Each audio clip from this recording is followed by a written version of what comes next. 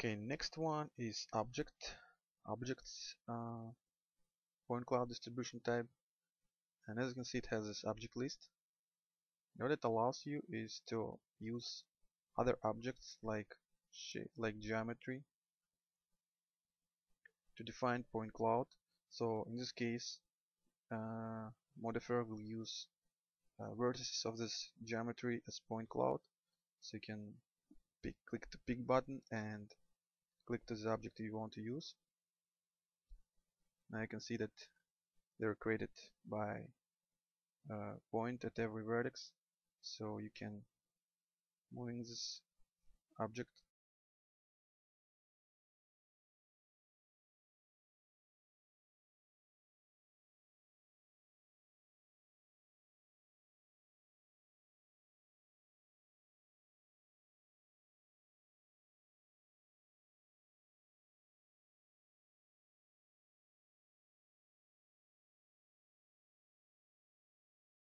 There is also percentage property, so right now it's 100, which means the modifier uses 100% of the vertices, but you can decrease this amount.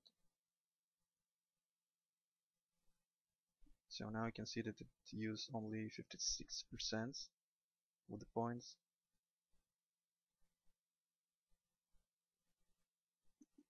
And also you can add divergence here to original points. So at 0 they are positioned at every vertex, but increasing divergence you can see that all of them start randomly shift. What's also great using this mode is that there is a list and you can use multiple amount of objects, and not only geometry but also shapes. So you can pick these shapes as well, and pick the second one. And let's actually remove our geosphere for now. So shapes has its two properties: step size and limit. The first one defines the step distance between points. So decreasing it, you can increase amount of vertices, amount of points, and the limit just limit amount of points, because decreasing the step size you can increase amount of points dramatically in a matter of just a few clicks. So right now there are only 240 fragments, but decreasing this more, you can see that they start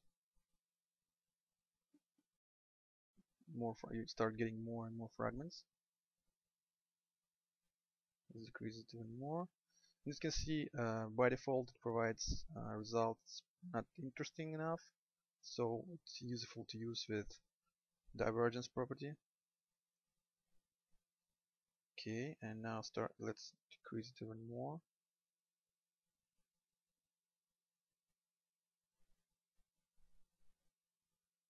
Okay, it's already 990 fragments. Let's set here, let's say 4. Okay, now 2. Okay, let's put here 1. And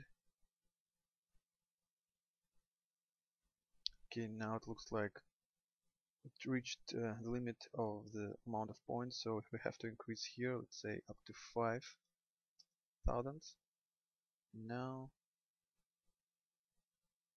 you can see that there are 2,843 fragments.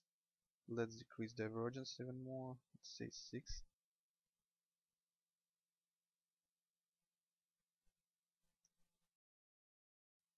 So now it looks more interesting, but let's increase divergence even higher.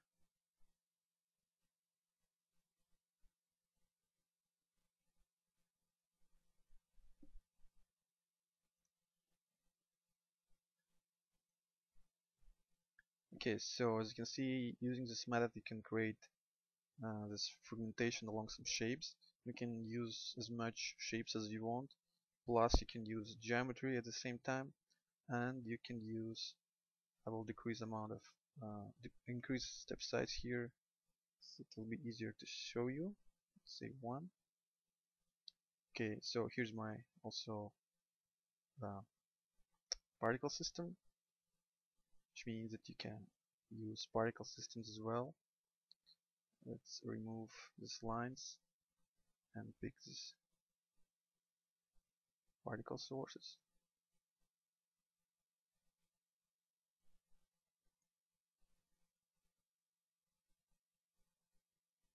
And as you can see, in this case it uses particle system as point cloud generator.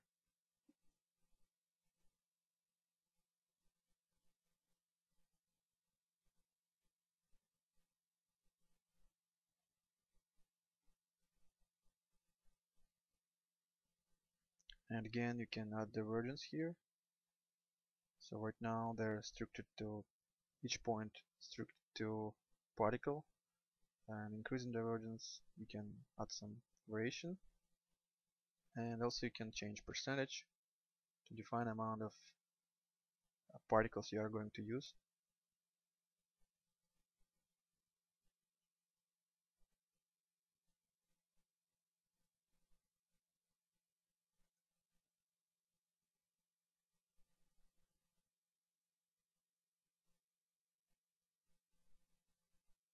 So using this way you can use all this kind of objects at the same time.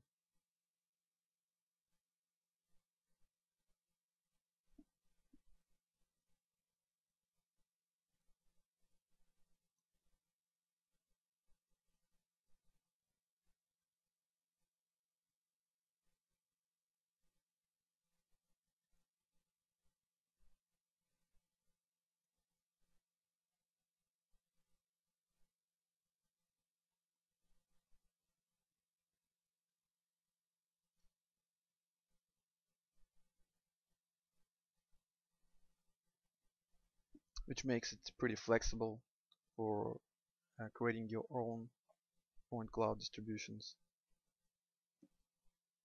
Okay, that's enough with this objects point cloud distribution type.